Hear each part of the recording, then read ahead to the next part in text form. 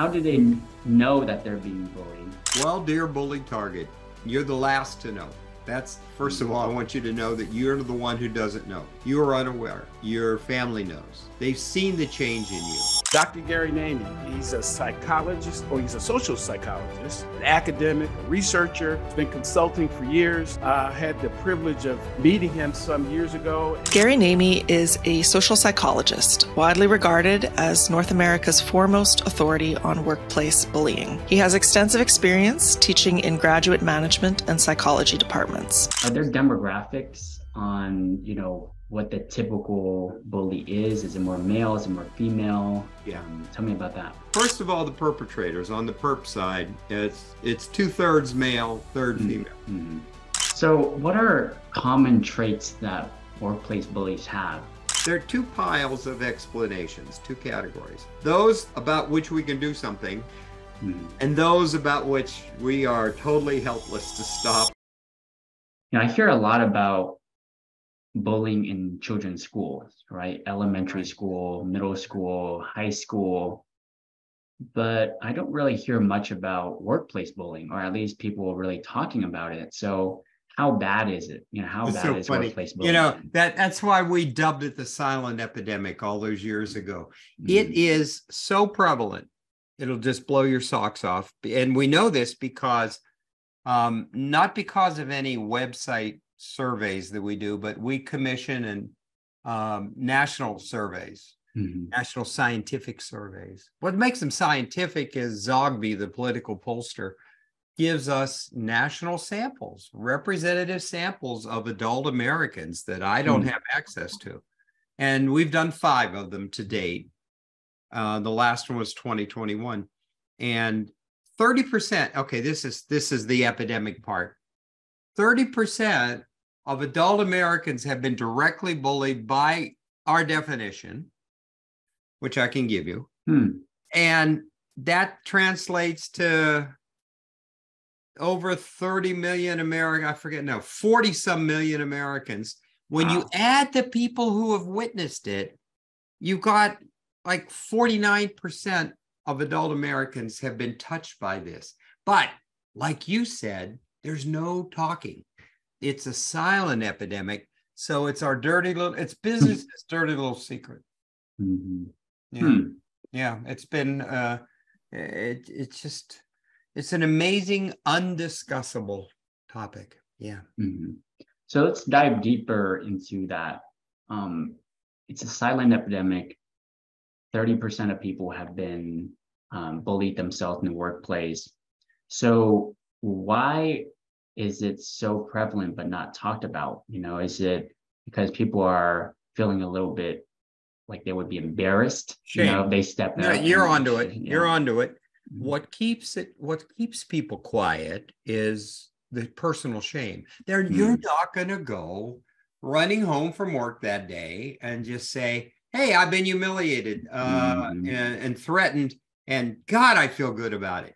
You withdraw, cocoon-like, retreat, and you, Jiminy, there goes my singing contract. Oh, good. We can edit I could have been the next Sinatra. Okay. But what you retreat because of personal shame. Now, the organizations have, I think employers have some shame too, but basically they're ashamed. They've been supporting the abusers on their payroll. And they don't want to talk about it. That exposes them to liability. But then that touches another topic. It's entirely legal in the US. Now, I know you got a worldwide audience, and it would stun a lot of people in other countries to know the US is so far behind in addressing this. In fact, we're the last of the Western industrialized nations not to have a law on it. Not for lack of trying. That was, for years, about 1/3 of my life is trying to get legislation passed. But I tell you, the law sausage making operation in the States wore me down. It's no longer a big part of my life. We have bills that are still active out there, but I can't wait on politicians to get with the program. They're the last to come along. But Yeah, we're not discussing it because of the impact on individuals' lives and the fact organizations are incentivized to cover it up. I see. So I've read that you serve as an expert witness in many, bullying-related legal cases. So what's like the worst case you've ever seen? Worst. There's some competition for that one, let me tell you. First of all, let me say, everybody thinks they're going to sue. Everybody thinks, there's got to be a law against this. And I told you it's legal, okay? So I don't actually testify much about bullying per se, but abusive conduct in the context of a toxic workplace, okay? And that's a much more widely applicable term, because toxic workplace encompasses the illegal harassments and the rest. But the worst. So to survive, to make it to court, a plaintiff who is the underdog, the employee who files a lawsuit against their employer and the abusive bosses that the employer has propped up, has to jump so many hoops to have their case even survive to get close to trial. People don't know this, that as soon as you file a lawsuit, the very first thing the other side gets to do is depose you. You're the good guy, the good gal, the good person, the harmed person. And you want relief, and it's a civil case, it's not criminal. So you need money to be made whole for your losses somehow. You want to get in front of a jury that can hear what was done to you. You want justice. That's a big thing. Bullied targets want justice, as they're outraged by the injustice of it all. Why them?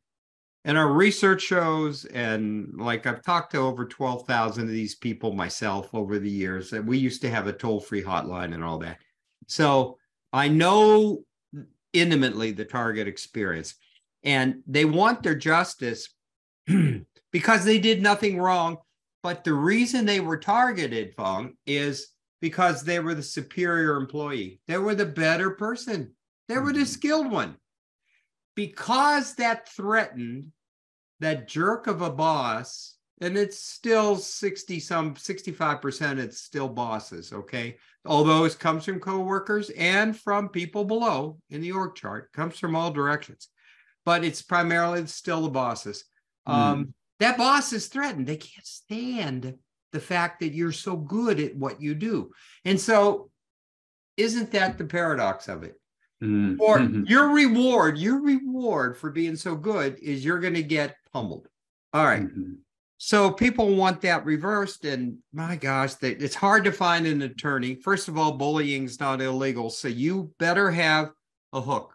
You better have a sexual harassment hook, a racial discrimination hook, better be age-related hook, disability-related. You got to have something that the narrow laws cover, okay? And so you file, and the very first thing that happens is the other side, the employer's attorneys, and they hire corporate defense attorneys who come in, and they get to depose you. And depositions are like intellectual rape. They are where you thought you were humiliated originally in your bullying and your harassment. You ain't been through nothing until those attorneys get a hold of you. And they'll have you thinking you're crazy. That's the goal. That you've imagined everything, every accusation you've put forth is a lie, So that but let's say you survive that. And often they'll do 2, 3, 4 days of depositions to beat you down. They're trying to convince you, drop your damn lawsuit. But you hold on. Many do drop out. And you hold on. Then they file motions for what are called summary judgment or dismissal. They're asking the judge, throw it out. There's no merit to what's going on here. This person's making this crap up. And I can't tell you how many get thrown out. So now you're down to like 1% of the cases that are filed will actually go to trial. And then even then that takes years. because now you have to get calendared. And COVID came in and messed up all the court calendars. And so everybody has this massive time shift and the years roll by. So you're not going to get any immediate justice. So now you get to a trial, and now maybe you get an attorney who's actually your true advocate, because most attorneys, the goal is to settle. Civil cases are about money. So it's like, just take the money and shut up and give me my 40% cut, because that's what attorneys get. And so it's so hard to get to trial. However, having said that, that's the long preamble to my favorite instances of justice are as follows. There's a very sweet man who worked for the state of California, state agency, for years and years and years. He had a 20-year career, 20-plus year career, more than 20 at the time. And here's the thing, he was totally happy. He was a man who had tremendous chemical sensitivity. So that meant he was allergic, he had strong allergic anaphylactic shock type reactions to certain chemicals. Regular cleaning compounds. Windex was one that I remember. I don't remember the others. But you know, if the custodial people were just using those chemicals, he would have to go to the emergency room. They call an ambulance. He couldn't breathe. And he'd seize up and his lungs would be closing and he could die. But he had an agreement with his boss for 20 years that he would pick the chemicals, and he picked the chemicals, and he and everyone got along marvelously. But as what happens in all bullying situations, in comes a new boss out of the blue from the outside, a woman in this case, who just said, the hell with that. I like Windex, and she ordered the custodial people to use all the chemicals that hurt him. So he started having episodes. Then she took a program analyst with 20 years deep experience in technical things and what he had done, and put him in reception, the front desk where the public comes in, and seated next to him a friend of hers. So she's a plant. And what she did was perfume bomb him. Whenever he'd go to the restroom, he'd come back, she'd perfume bomb him. Oh my goodness. 24 trips to the emergency room. 24 stinking trips to the emergency room. Ambulance, full-blown, life-threatening crap. But he prevailed. He went through all those hoops that I told you about legally, got to a trial, got to a jury. I got to testify on his behalf about how what his boss did was nothing related to work, and everything about character assassination, assaults on his dignity, and just wanting to control him. You see, bullying is like domestic violence. If you understand intimate partner violence, domestic violence, abusive relationships among people, you understand bullying, because that's the abusers on the payroll. And that's what she was. And I got to tell the jury that. And he got $3 million. Took him, I don't know, 4 or 5 years till the state paid up. But they did pay up. That was the biggest, to me, it was, you see, it's nothing physical. But look at the harm that it caused him in his health. Because we define bullying as repeated health-harming mistreatment by one or more people of an employee. It's abusive conduct that takes the form of verbal abuse or threats, intimidation, humiliation, or workplace interference and sabotage, or some combination. And that was all of it. His case captured all of it. It sounds subtle. You could say, oh my gosh, so what's the big deal whether it's Windex or not? It's the difference between life and death for that man. Here's my point. That organization had made peace with that. His prior manager said, whatever you need. I'm here I don't want the work to kill you. Right. We love the work you do for us. But that's the point, that in came the new woman who said, the heck with that. I'm all about control, and I'm going to dominate him. And she was a dominatrix. There's no doubt about it. I'll just say that was the sweetest of all because of the man's character. Right. Again, kind soul. I find that targeted people over the years, and I've been doing this so long, are the salt of the earth. They're the best people. How can you hate them? Well, there are a subset of people among us who despise people who are better than us, and they can't handle that.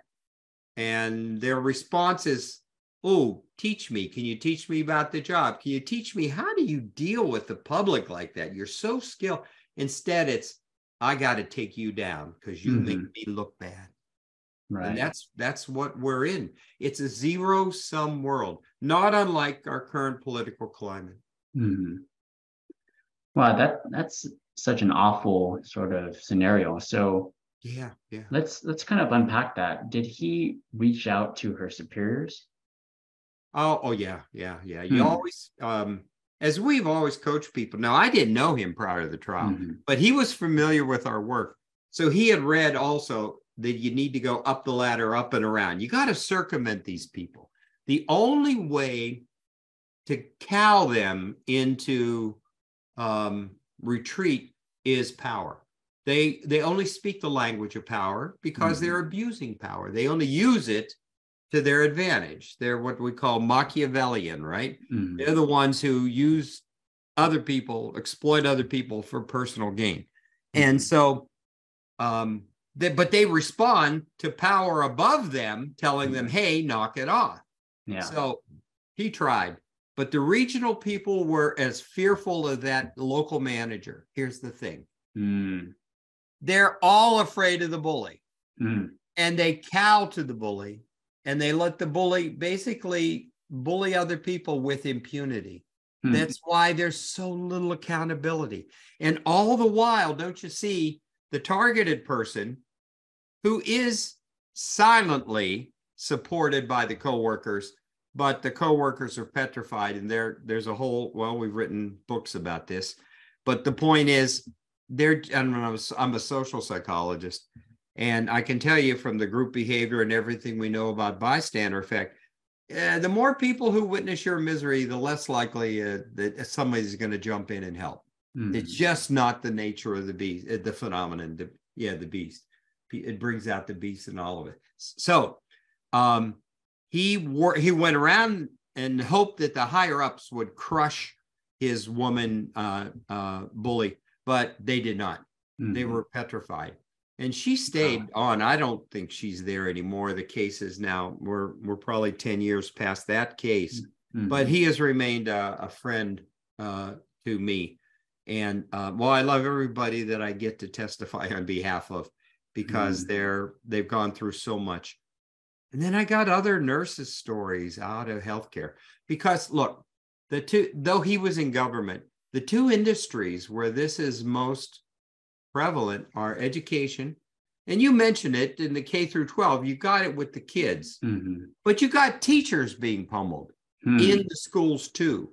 Wow. So often teachers are not so sympathetic to the kids being bullied because they're getting their own dose. But in higher ed, like in my academic life, prior life, there's a lot of bullying in higher ed. And the second industry is healthcare. And healthcare, it's endemic. It's almost defining. And you go, and I just had an emergency surgery thing happen, a medical thing happen, and thank God it got resolved and all that. But here I am knowing how many of you guys are getting bullied while you're still trying to treat me. And I hope it doesn't distract you because my body needs your attention for my health's sake. But if we thought about it that way, we would be, as a public, we would just be intolerant of the bullying that happens in healthcare.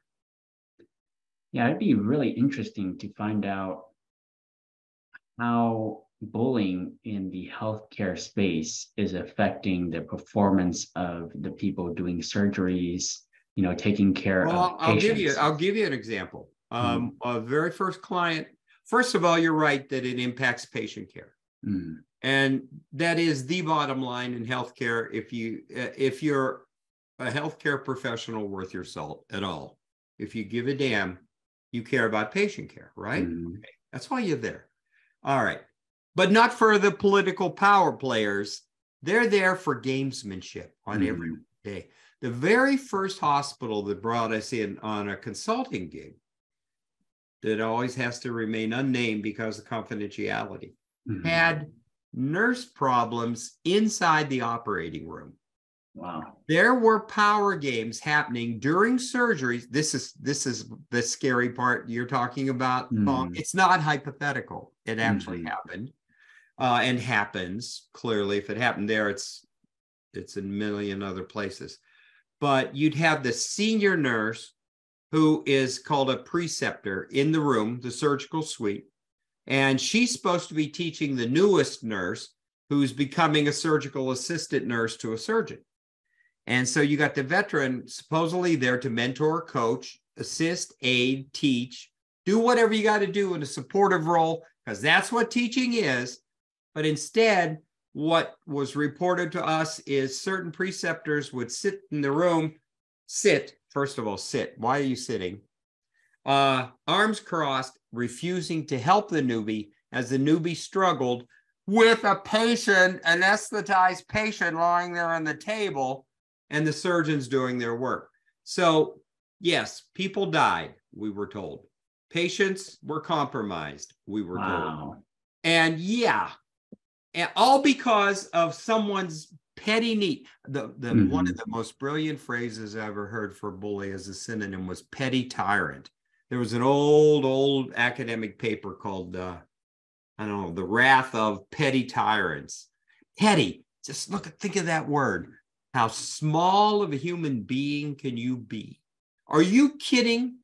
Someone's life is literally on that table, and they're helpless. They're anesthetized. They can't do anything to save themselves. They need you to make them better. And you're playing political games, organizational games for your own benefit. Yeah, unconscionable. Wow. And then you've got doctors thumping nurses too. Nurses have their own phrase for this, Phong. They call it lateral or horizontal violence. Wow. And that captures perfectly that scenario I just talked to you about, because it was nurse on nurse. What lateral doesn't allow for is physician to nurse, right? Administrator to nurse. Everybody beats up nurses. And who's motivated to help and heal more than anybody than a nurse? Right. Nurses get into it for the right reasons, into that profession. You don't get into that profession if you don't have a very deep, compassionate heart and you want to heal. People don't get into school teaching, and I mean K through 12 more than university. Yes, I love teaching, but I don't know if I got into it for the development of young people. That became a big part of the job that I loved, but I loved the teaching part. But K through 12, you're getting in there to develop little human beings and help them grow in that. And so therefore, school teachers and nurses are the most bullied professions in the country, because their focus is on what we call pro-social behavior, right? Helping, healing, developing. The famous thing where the school teacher sees, whoo, no, that's not a pile of manure. There's a pony somewhere. They always see hope in dismal situations. And you take a person with that perspective and that optimism, and then you beat them up and you control them and you whip them down and the rest, and you denigrate them, you're hurting the best of the people in our society, nurses and teachers. So I'll always go down swinging on their behalf, at least the good ones. So, yeah. And do you think maybe because they're so goodwill, right? They're focused on helping the world. Maybe they have a softer heart, right? Maybe they're a little bit more understanding, empathetic, patient. And so they're easier targets for bullies. Do you think that might be why the industries... a word, yes. Long answer, yes. Because they're so focused. Look at where the focus is. The focus is over here on the job. Right. They say, I just want to be left alone. All targets say, I just want to be left alone to do my job. This opens up one's backside to attacks. to shivs being stuck in and everything else. So they are apolitical.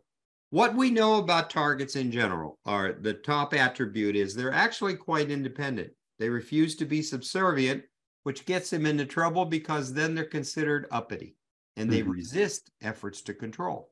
Second, they're technically more skilled, hence the threat. They're emotionally intelligent. They're well-liked by everybody. And people who are cruel are not well-liked by everybody, so therefore there's another resentment. They are honest and ethical, which creepy criminal-like people cannot stand, people who undermine others. And the last of the attributes, positive attributes, is they're apolitical.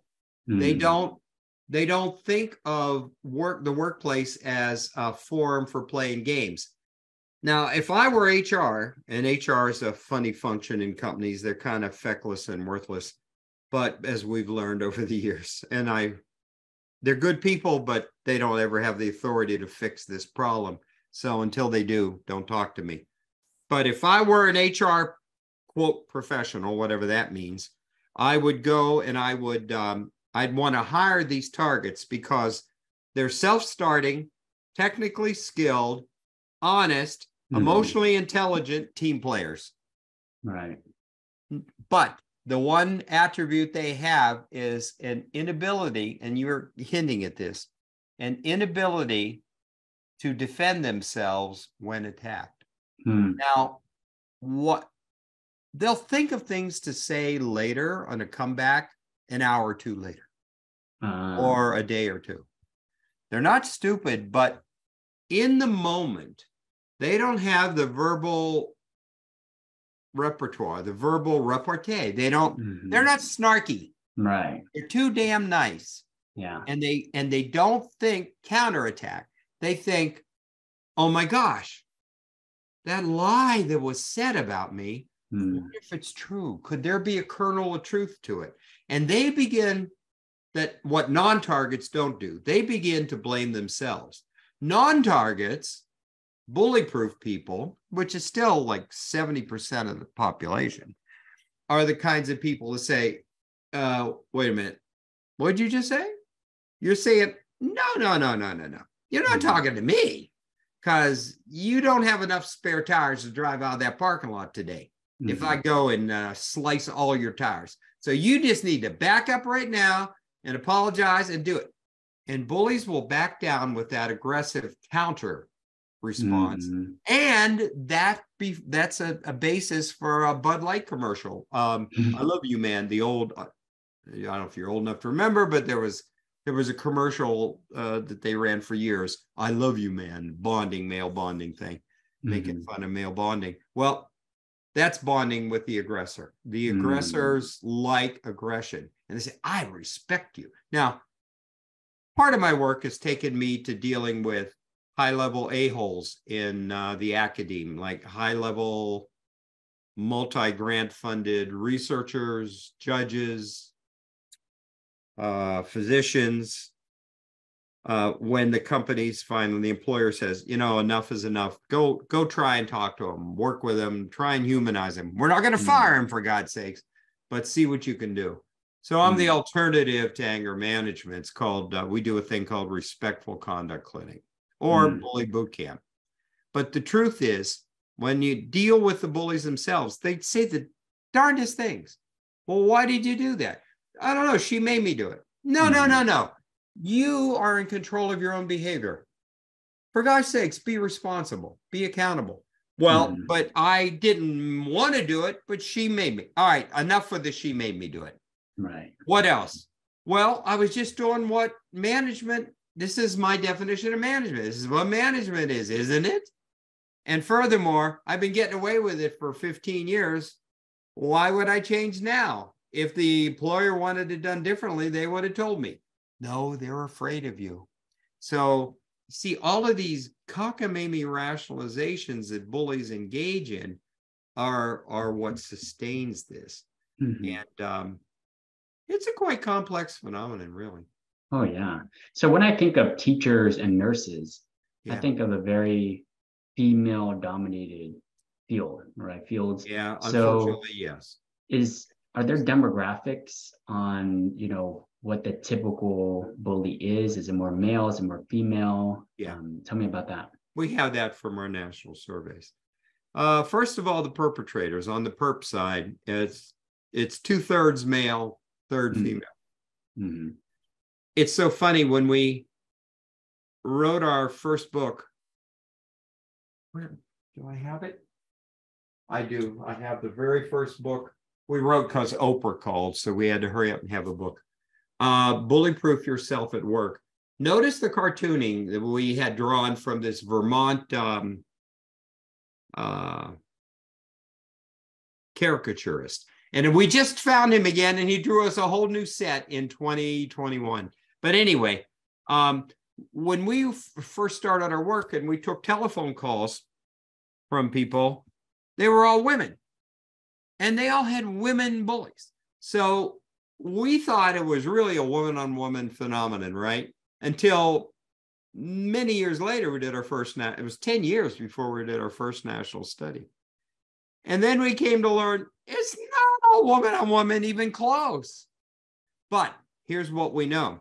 When the bully is a man, he is more men are more they're more fair in the balance. They torment slightly more females than males, slightly more. But the minority perpetrator population, women, if you're unfortunate enough to have a woman bully and you are a woman, you're going to have between 65 and 80% chance of being bullied because women bully women disproportionately. So they don't go after men as much. And so we've had to, posit all kinds of reasons for that. But why do you think isn't that it is? interesting that the majority group of all the four combinations of male and female, target and perp is still male on male? Interesting. It's because there's so darn many men. So we finally got the picture of the elephant, and I guess we had been grabbing the little tail. We didn't know there was a trunk and a whole big body there until we did the national studies, but it still is mostly men. Go ahead. Right. Interesting. So why do you think women are highly likely to only target women instead of males? Well, there's a book for that too. 25. I'm watching. No, it isn't. It's called Woman's Inhumanity to Woman. Why can't I put my hands on it? Doesn't matter. And in that, the feminist wrote, hey, there's no sisterhood, ladies. So let's look at it, that women are as cold and calculating and ruthless as men when the circumstances allow. I think, and so she had this whole big thing about maybe it's a leftover remnant of evolution, biological evolution, where we've evolved from other animals and the females all want to mate with the alpha male in the tribe, and so that their progeny will have the best chance of living and surviving and having a good life. So you mate with that the ugliest but the strongest baboon in the troop. All right. And I don't know how much of that is true.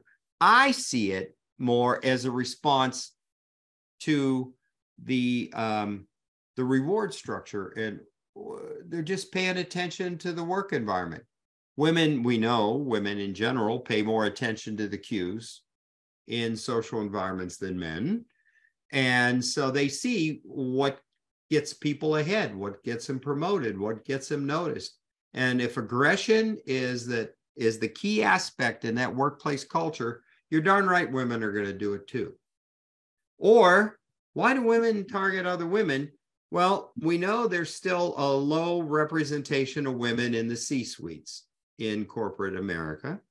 And so if they're managers and supervisors in the lower ranks, maybe the people they're more likely to come in contact with, in other words, maybe it's just proximity. women are around more women, so that's who they bully. It's sort of like love the one you're with. It's bully the one you're near.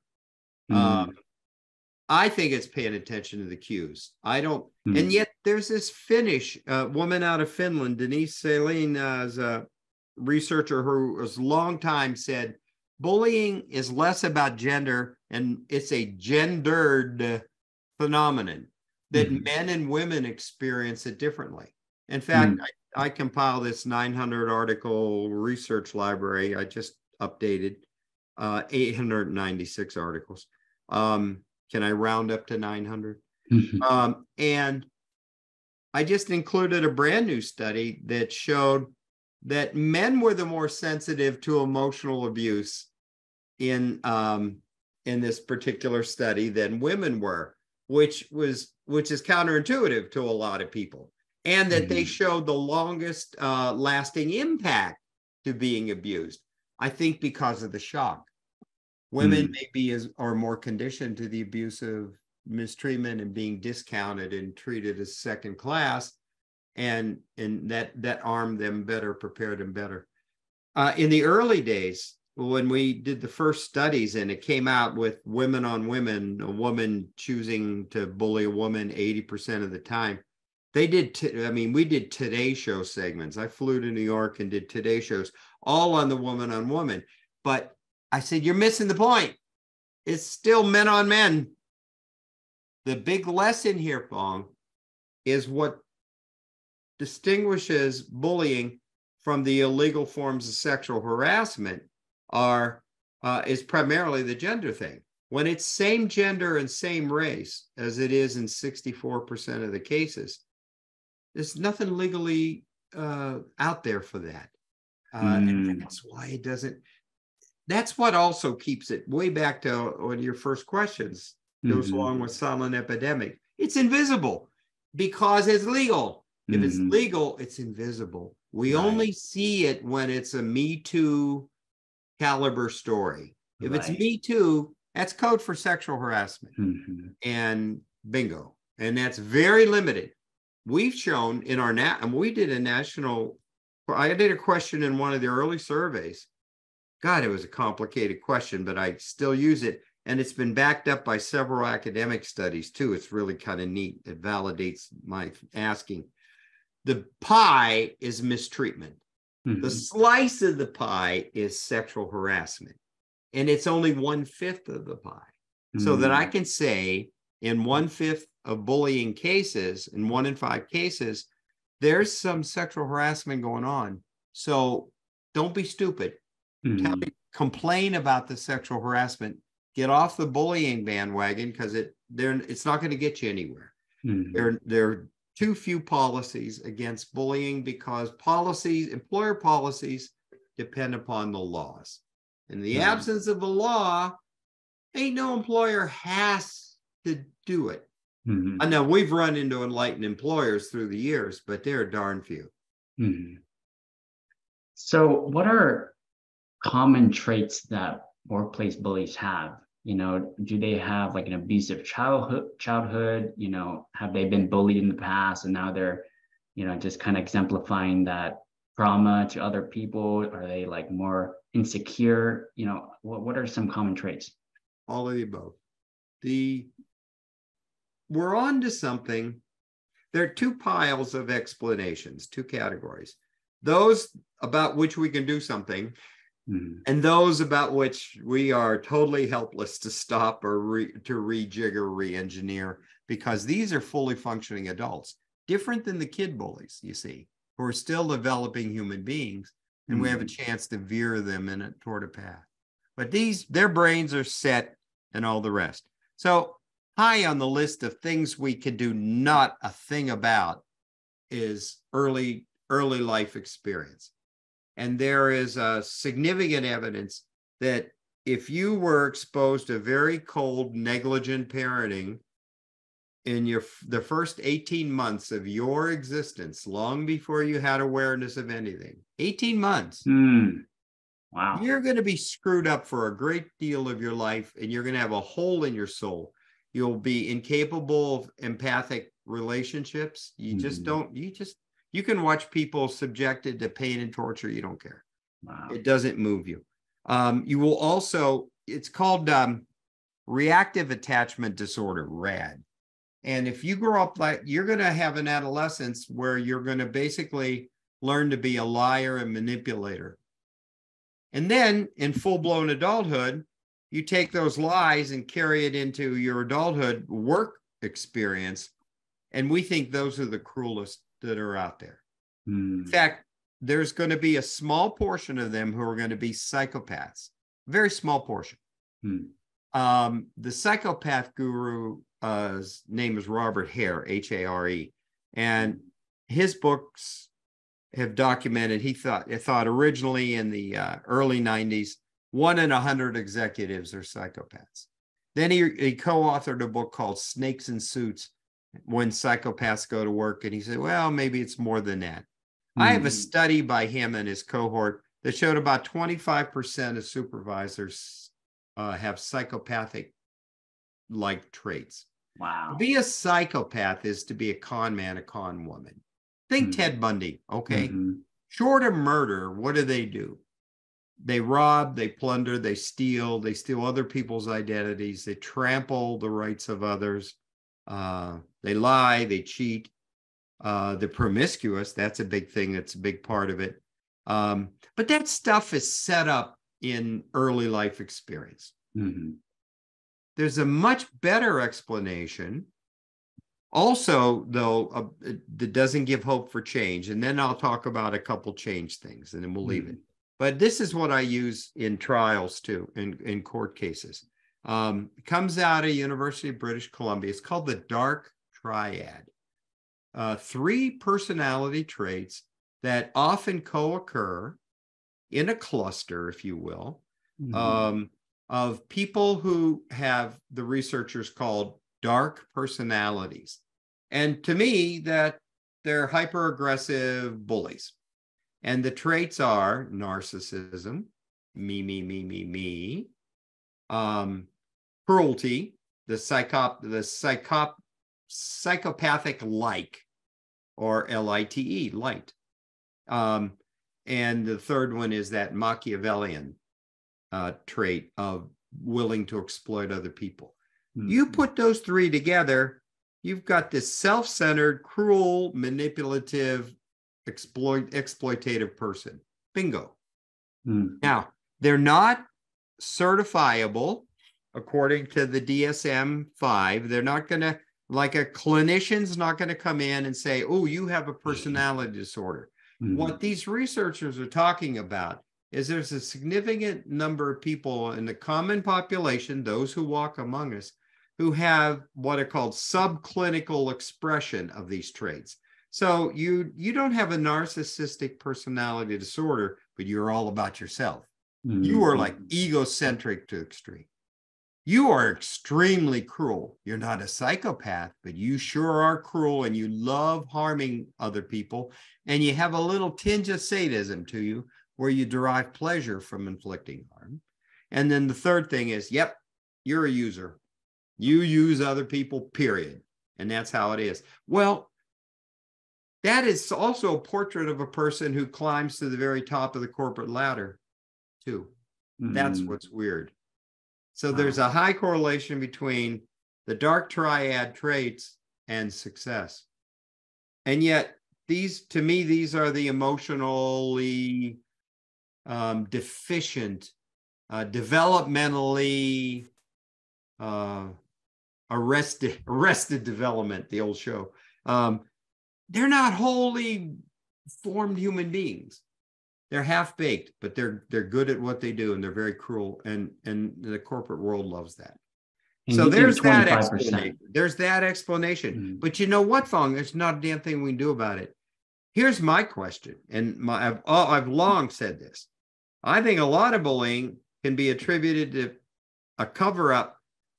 Good people, otherwise good people, not knowing how to do the job, embarrassed they don't know how to do the job, and they use this aggression as bluff and cover.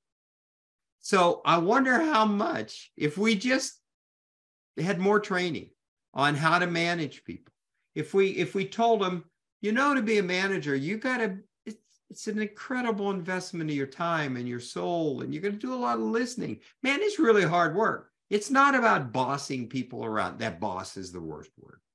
See, boss just conjures up TV shows, comedies, movies, goofy depictions, and the rest. But it's seriously hard work if you're going to do it well. But we don't do it well, and companies don't train. So I don't know how much bullying could be stopped. I think we could control it with a lot more on how to manage and be realistic about it.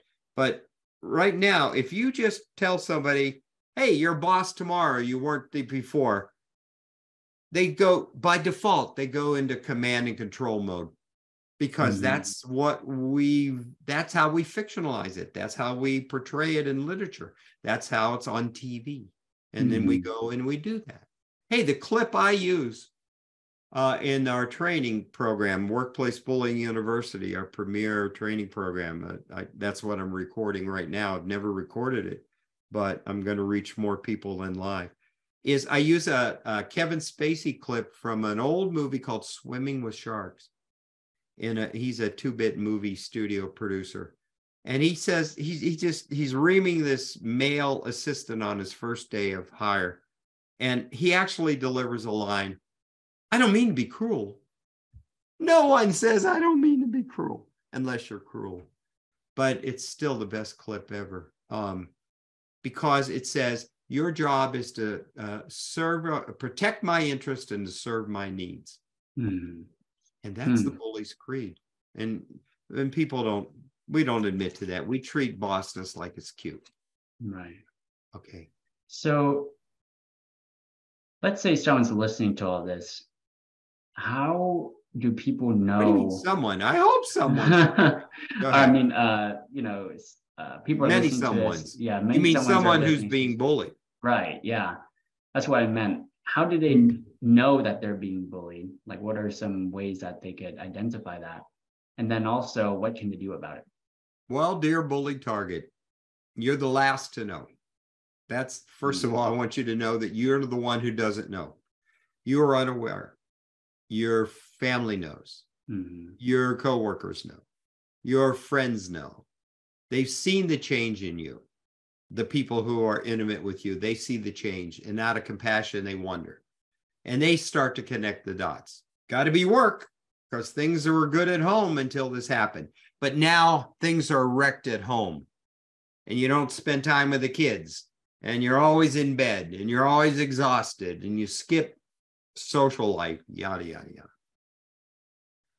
Why is it you don't connect the dots? Because you don't want to believe that there's a world where these cruel people exist and you somehow got trapped in it. So I told you about personal shame. The goal of humiliation is to have a sense of undeservedness. You are an undeserving human being. You're worthlessness. That's the goal of humiliation. And it all too often is successfully planted in the mind of the bullied target. So they're distracted from being rational and seeing what's happening to them. They can't see. They're the frog that's been brought to the boiling point in a pot when the water was merely lukewarm when they got in, and they just didn't recognize it. So you're going to have to rely upon other people to tell you that and believe it. But once you discover it, once you discover the phrase, I liked in the early days, well, I stumbled upon your site in the internet. Stumbled. I said, yeah, that's the verb, stumbled. Because they were probably looking for harassment and the rest, and then they found the bridge. And then they said, this then is what is happening to me. That first step is so critical to externalize your problem. Remember, I said self-blame is the natural turn of events. That's unhealthy. That's when the health decline begins. That's when the anxiety kicks in. That's when cardiovascular effects start. That's when you start to get gastrointestinal effects, irritable bowel syndrome, and other stress-related, a whole host of stress-related physical things have begun to happen to you long before you knew what was happening. And you go to the doctor, and the doctor will say, why is your blood pressure, which is the gateway, hypertension, why is your blood pressure skyrocketing like 180 over 140? What the hell's going on in your life? What is stressful in your life? And you say, well, things aren't good at work. The doc will always say, quit that job. Or they'll say in a very condescending way, well, just quit that job. But you then say, but I can't. I got kids in college. I got a mortgage. I got this. I got that. Yada, yada, yada, yada. And you come up with all the reasons you can't. But if you don't get to safety, let me tell you, dear target, your health will continue to decline. And some of the decline will be irreversible. Now, by knowing the nature of stress and the human stress response, most of the harm is reversible if you intervene early enough, if you recognize it. So the earlier the recognition, the better. But we know the average, get this, Phong, the average exposure time is 22 months. 22 months, that's darn near 2 years. So it's not weeks. It's a long time. And most of that is, I have to say, wasted time, because the target is waiting. We've done all these surveys of targets, non-scientific, so I can back it up with data. They're waiting on the bully to change. They're waiting on HR to do the investigation. They're waiting on justice to happen. You're going to wait till you die. Then the government people, I always fond of making fun of them. They'd say, I only have 11 more years to retirement. I said, you're not going to make it to Christmas, and it's already November. Stop it. What we got to do, and get this, targets, get this in your head clearly. There are two kinds of safety to which you are entitled to, your employer will not tell you about, but you must insist on. First, psychological safety. You need to be free from the risk of ridicule and humiliation. Google did a big study of their work teams. Probably 10 years ago now, maybe, I'm thinking, I don't know. When I say, well, wasn't that long ago, the years have flown by. I guarantee you it's between 5 and 10 years. But it was written up in the New York Times. Front page stories, a big deal. They had the money to conduct internal research, and they brought in scientists and all that. Guess what the number one predictor of the question was, how do we identify which of our work teams are the best, are the most productive, the most creative, the most innovative? And how do we make our less innovative teams more like them? Bingo, the differentiating factor was psychological safety. You can't be creative if you're worried at a brainstorming situation and being shot down every time. So they identified psychological safety as the main precursor, the main predictor of team success. The woman's name is Edmondson, who did that. New book called The Fearless Organization. So she's driving out fear. The second type of safety that you need to be aware of, that you deserve, period, whether you're, and clearly it has nothing to do with unionization. We have too low of a unionization rate. And hell, unions don't even know about this. They're not as big advocates for health and safety as they need to be. The second type of safety is called psychosocial safety. I know, big word, but it's as simple as this. Psychosocial safety encompasses, and the whole European Union and Canada and Australia, and they all embrace psychosocial safety. I got a brand new book by a colleague of mine, Ellen Cobb, that summarized in 2022 all the advances in occupational health and safety regulations and laws around the world that we don't have in America regarding psychosocial safety. And it is as follows.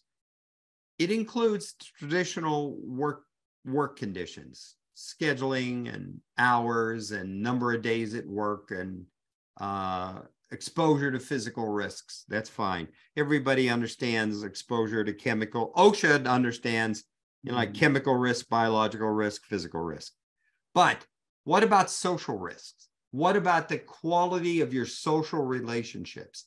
When you add potential toxicity, negativity, destructiveness of your social relationships to the plethora of work conditions, that's what makes for a toxic workplace. And I don't know if you saw it last November, the U.S. Surgeon General put out a little report saying, hey, we got to start taking care of worker well-being.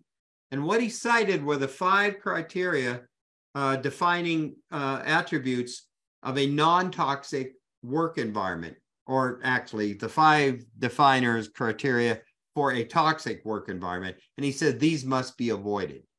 And in there is abuse, and in there is inequality, and in there are a bunch of other things, but they are psychosocial factors. So we need to put the quality of our relationships on the list up there with, here's your MDSD, your hazard sheets. You've got too much chlorine in your work environment, and should there be a spill, you got to put a mask on, you got to do this, you got to do that. Well, what about when you run into a toxic work environment because of destructive interpersonal relationships, aka bullying? Bingo. So you are entitled to those too. Now, once you get that entitlement in your head, then you know that you're not asking for anything extraordinary. And so you need to demand safety. Don't demand that they're gonna fire the boss, the bully. They're not going to do it. They circle the wagons and defend them. Just think Harvey Weinstein. Think of what we've learned from the Me Too movement and how these powerful people are protected by their employers. Okay, so we accept that. I don't accept it. I mean, whatever. It's just a reality. We have to constantly fight that. But that's not the battle a bullied target can do. A bullied target is not responsible for cleaning up his or her environment. They didn't ask for this, they didn't invite it, and they didn't deserve the mistreatment. So having said that, you're also not the one to get yourself out of this mess. The employer put you in harm's way. They allowed you to be abused with no accountability for the perpetrator. They and only they can fix it. And so now we arrive at a very sad statistic. Once you are targeted, you have a 2 out of 3 chance of losing that job you love for no reason of your own. Because the only what makes the bullying stop, as I ask in the surveys, target gets fired, target is driven out, constructive discharge that's called, or target quits because they finally realize that their health is more important than the paycheck. Now, those are all harsh outcomes, but that is the reality. And I've asked targets that themselves, and I've got it from the public and the national studies. So that's how it really happens. What stops the bullying is you're probably going to be separated from that job you love. And all you ever did was say, I just want to be left alone to do my job. So, and then if you want to stay and fight back, okay, if you want to file a lawsuit and try that, don't do it while you're working there. Mm-hmm. And don't count on the court system to deliver the justice that you seek, because the courts aren't about justice. They're only about money. And if you can't get the money, don't go that route. It's not worth all the pain and all of the rest. But, I'm not a lawyer, so go talk to a lawyer. But I'm very close to a lawyer and lawyers, and I can see the pain inflicted on targets. Why don't you just get your coworkers to stand up on your behalf? There's the social psychology defeating you. People are petrified for their own necks. They're scared. They're fearful that they'll be next. And standing up for you will bring them harm. We're cowards. We're just full of cowardice. Our organizations are not courageous. A former academic just left the University of Oregon recently and started the Center for Institutional Courage. I love that name and I love that thing. She talks about how Jennifer Freed, and I'm with her on that. I think they lack courage. But I'm really here to say your coworkers are not going to be your friends. They will betray you and turn on you. And you'll lose their friendship too once you're separated. Sad, but you know what? It's their loss. You were the better person. But you need to make the priority your safety and your health. And until you learn to do that, you will stay in an abusive relationship. Now you're very much like a battered spouse, rationalizing why you stay and why you can't get out and why you don't deserve to get out. And so it's a major mind shift, Phong, perspective. No, I do deserve safety. And yes, I deserve to work without harm. And I don't need to be injured. Psychosocial safety risk is the risk of emotional injury from emotional abuse. So you don't need that either. You don't need the ridicule of the loss of psychological safety, and that the loss of psychosocial safety is the true injury. That, again, I'm telling you, the science documents the stress-related physical diseases that will kill you. Stress doesn't kill. It's the diseases that'll kill you. Cardiovascular, gastrointestinal, immunological, cancer, all of that, autoimmune, sleep disorders, the list goes on. I teach all this stuff in the class.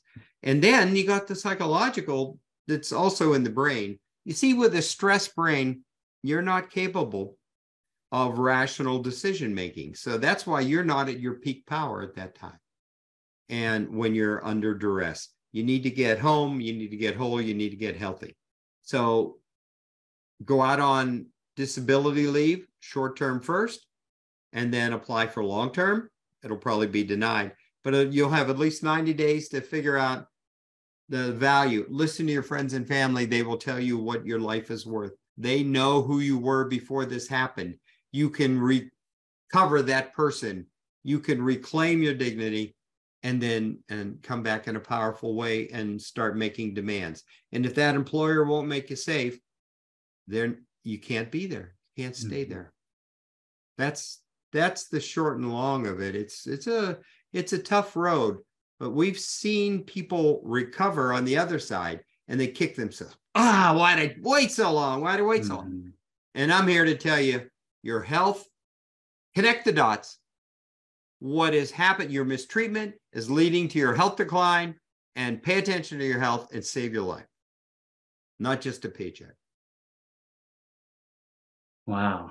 This was such a powerful conversation, Gary. I really appreciate you hopping on and sharing your knowledge with people. And my biggest takeaway is, if we have better leadership development, this would solve a lot of the problems. And so I think that's something that we need to focus on. We hear leadership for a while now, but it's still lacking. Just a word thrown around. Yeah. We can't wait on everyone to have personally experienced it. Mm-hmm. The CEOs who have called us in over the years personally experienced it. And so you're darn right they wanted to get rid of it. Right. But the rest of them, in the absence of personal experience, they say, I don't know what you're talking about. I don't see that. And we know from our national survey about over a third of Americans say, what are you talking about? But 30% say, I'll tell you what I'm talking about. Mm-hmm. So you have those two polar groups, deniers and the ones with the personal experience. And they're just not talking the same language. Mm-hmm. The other thing I want to say to you, young man, is my hope is that enough generations are coming up now, cohort groups, that have been subjected to the no bullying message in schools. Mm-hmm. They're hitting the workplace. They are saying, I'm not taking that crap. Mm-hmm. I'm out of here. And if they have any kind of tech background, they can just walk. And that's the beauty. And employers are saying, where are they going? Because they don't need to take your crap, old man. Right. It's my old man generation. Mm-hmm. Old folks were the worst, and we stayed the longest, and we were the stupidest. But with each younger generation, they're more in touch with the anti-bullying message where you have an entitlement to a bully-free life. And I love that. I just love it. Now, I will be dying off. We'll all be dying off. But you shouldn't have to wait on all the prior generations to die off till they get it. You got to get into, and here's your point, you got to get into leadership. You got to get into positions of control and say, no, we're going to run this. No. Fundamental right. You have inherent dignity. You don't have to earn it, and you don't need to risk any injury. Cut the crap. Those games are over. Are we here to make money? Are we here to make these widgets? Are we here to make a movie? Are we here to do this or that? Your personal agenda that you have not worked out because you're a defective adult human being because of your screwed up infancy, for God's sakes, let alone childhood and adolescence. No. And I think if we can grow an intolerance for that, that's generationally driven, I'm hopeful. That's my hope. Not for the older generations to come around and see the wisdom, but to be pushed by the younger ones and say, if you want my labor, if you want my brain power. Of course, now they think it's all going to be AI driven. Yeah, AI on the road to extinction. So species, so be careful what you ask for. Do not replace everyone younger. You still need humans. We're going to need humans. Come on, we need each other. And bullying only happens when we deny our humanity. That's for sure. And I'm counting on the younger generations. Please, please, please whip us into shape and demand that this stop. That gives me hope.